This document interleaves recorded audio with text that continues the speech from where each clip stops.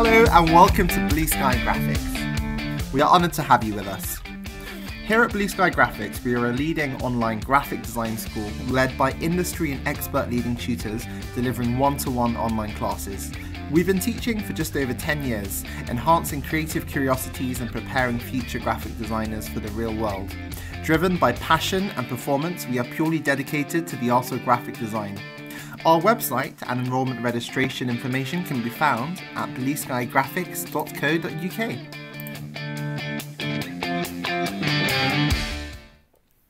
So here in this video we're going to be using Illustrator to distort envelopes. Now graphic design is fantastic in that it enables you to use various tools and here in Illustrator we're going to be making a logo.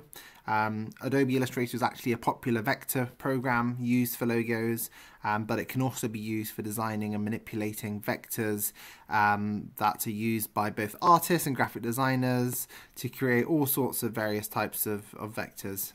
We can create designs with small file sizes which can be printed in really high quality. In this video we're going to be creating files in manageable sizes. We're going to make it completely scalable. We're going to be using Illustrator as it's a helpful user interface, and most importantly we're going to be using Illustrator to distort text in parallel with geometric shapes. Graphic design inside an effective envelope and distorting anywhere by strokes of the arrow.